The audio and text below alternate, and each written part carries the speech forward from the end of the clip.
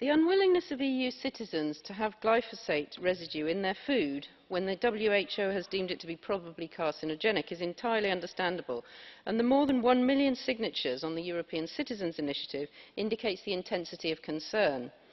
I have received over 500 emails from the people of South West England calling for greater transparency. In a process that was confusing and opaque, Member States chose to reauthorise glyphosate in the face of scientific evidence and widespread public concern. As called for in this report, we need much greater transparency about the process of risk assessment for the food chain to restore public trust.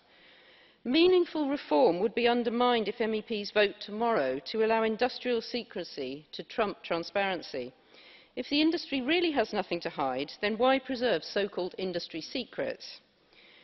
People lose faith in their institutions when they can see that information is being concealed or they are being deceived. At a time when a cocktail of substances are entering our ecosystems and our bodies, we need to know how the EU decides whether this causes us harm. Let's shine a light on the dirty work of the agribusinesses that prop up an intensive and unsustainable food system, whilst at the same time finding alternative agro-ecological solutions to replace the dangerous chemicals that are so widespread in our farming system.